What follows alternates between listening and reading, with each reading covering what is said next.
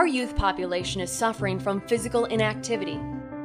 Over the past 30 to 40 years, the volume and intensity of daily physical activity among youth has gradually declined.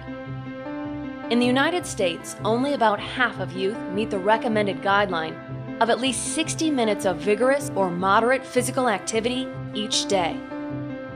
A lack of activity increases the risk of heart disease, diabetes, osteoporosis, anxiety and depression, and other diseases.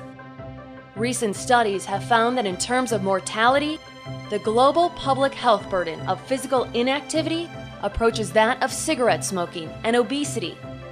Physical activity improves other aspects of health and fitness, including aerobic capacity, muscle and bone strength, reduction of anxiety, depression and stress, self-concept, and academic performance. 48 to 69% of students did not attend physical education classes in an average week. Since the passing of the No Child Left Behind Act, nearly half of school administrators reported cutting significant time from physical education and recess to increase time spent in reading and mathematics. Given that children spend up to 7 hours each day in school and many attend after-school programs, it is important to examine the role schools play.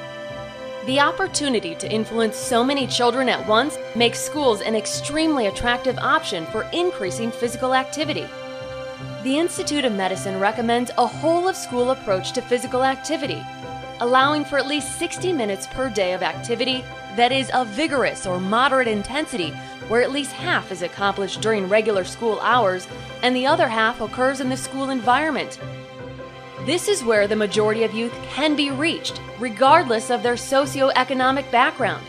Physical activity should be included in recess, dedicated classroom activity time, active transportation, before and after school programs, intramural and extramural sports, and in physical education classes. Let's educate the student body. For more information, please visit www.iom.edu/studentbody.